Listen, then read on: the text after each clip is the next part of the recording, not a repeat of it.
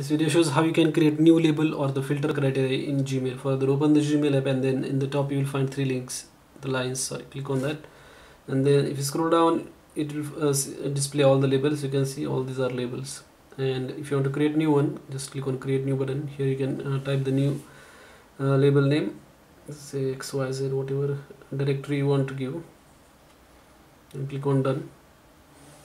And here there is nothing in that particular label, so here you can add the filter criteria, like if email comes from specific email address, that particular email will be labeled as XYZ. So that's how you can add the filter criteria. And also you can add multiple filter criteria, like if the subject contains some word, or if the body includes some text, etc.